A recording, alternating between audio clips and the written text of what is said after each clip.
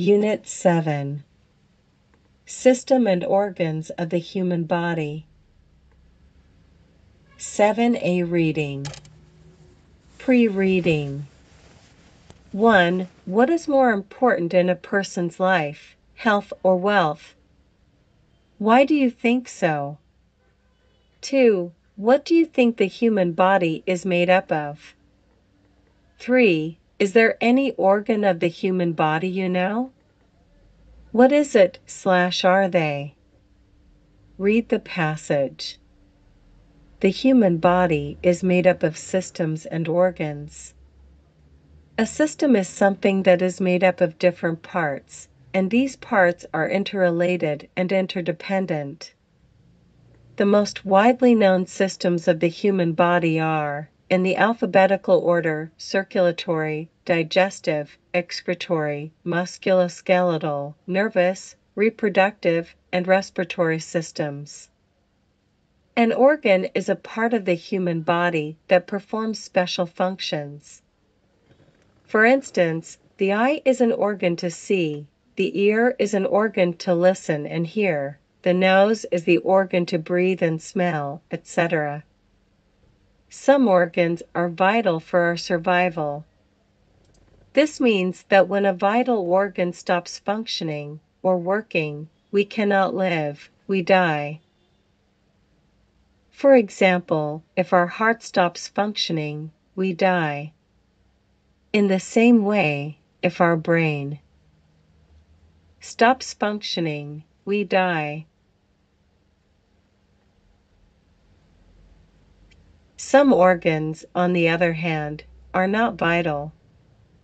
This means that if we lose such an organ, we do not die, we can still live without it. For instance, if we lose one hand in an accident, we do not die, we can still live without it. In the same way, if we lose an eye, we do not die, we can still live. In this lesson, we shall study 3 vital organs: the heart, the kidneys, and the liver. The heart. The human heart is shaped like an upside-down pear and is located in the center of the chest cavity slightly to the left. About the size of a closed fist, the heart is made primarily of muscle tissue that contracts rhythmically to propel blood to all parts of the body. This rhythmic contraction begins in the developing embryo about 3 weeks after conception and continues throughout an individual's life. The muscle rests only for a fraction of a second between beats. Over a typical lifespan of 76 years, the heart will beat nearly 2.8 billion times and move 169 million liters, 179 million quarts of blood. Furthermore, the heart is an unbelievably rugged organ with 4 chambers, each with a valve, to keep the blood flowing in one direction. It handles approximately 5,000 gallons of blood a day to supply our circulatory system, which has blood vessels that have a total length of 12,000 miles. The kidneys. Every normal person is born with a pair of kidneys. They lie against the rear wall of the abdomen on either side of the spine. They are situated below the middle of the back, beneath the liver on the right and the spleen on the left. The concave part of each kidney is attached to 2 crucial blood vessels, the renal artery and the renal vein, and the ureter, which is a tube-like structure that carries urine to the bladder. A primary function of kidneys is the removal of poisonous wastes from the blood. Chief among these wastes are the nitrogen-containing compounds urea and uric acid, which result from the breakdown of proteins and nucleic acids. Life-threatening illnesses occur when too many of these waste products accumulate in the bloodstream. Fortunately, a healthy kidney can easily rid the body of these substances. A very interesting thing to note about the kidneys is that they are among the most miraculous organs in the body. They contain a total of approximately 280 miles of tiny tubules whose function is to filter impurities from the blood. In the course of a day, they filter something like 185 quarts of water from the blood, purify it, and return it to the circulation. The waste products they pick up are concentrated in a daily 3 pints of urine. The liver. The liver is a dark red-brown organ with a soft, spongy texture. It is located at the top of the abdomen, on the right side of the body just below the diaphragm, which is a sheet of muscle tissue that separates the lungs from the abdominal organs. The lower part of the rib covers the liver, protecting it from injury. In a healthy adult, the liver weighs about 1.5 kilograms and is about 15 centimeters thick. Quite unlike the heart and the kidneys, the liver is simple in structure.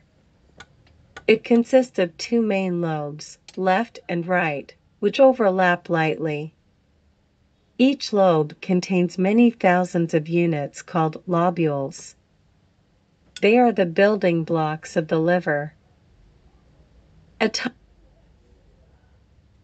tiny vein runs through the center of each lobule and eventually drains into the hepatic vein, which carries blood out of the liver. On the outside surface of each lobule are small veins and arteries that carry fluids to and from the lobules. As the liver does its work, nutrients are collected, wastes are removed, and chemical substances are released into the body through these vessels. One of the liver's primarily functions is to store energy in the form of glycogen. The liver removes glucose from the blood when blood glucose levels are high. When the amount of glucose in the blood falls below the level required to meet the body's needs, the liver transforms glycogen into glucose. Another crucial function of the liver is the production of bile, a yellowish-brown liquid which is necessary for the digestion of fats. Bile leaves the liver through a network of ducts and is transported to the gallbladder, which concentrates the bile and releases it into the small intestine. The liver also stores vitamins B, D, E, and K. The liver also functions as the body's chemical factory. Several important proteins found in the blood are produced in the liver. The liver also produces chemicals, which include fibrinogen and prothrombin. They help wounds to heal by enabling blood to form clots, and cholesterol, a key component of cell membranes that transports fats in the bloodstream to body tissues. In addition, the liver helps clear toxic substances, such as drugs and alcohol, from the bloodstream. The liver is indeed a multifunctional organ of the human body. From just the description of only 3 vital organs of our body, it should be clear to all that our body is most marvelously and intricately built, and therefore deserves our utmost care to keep it fit at all times.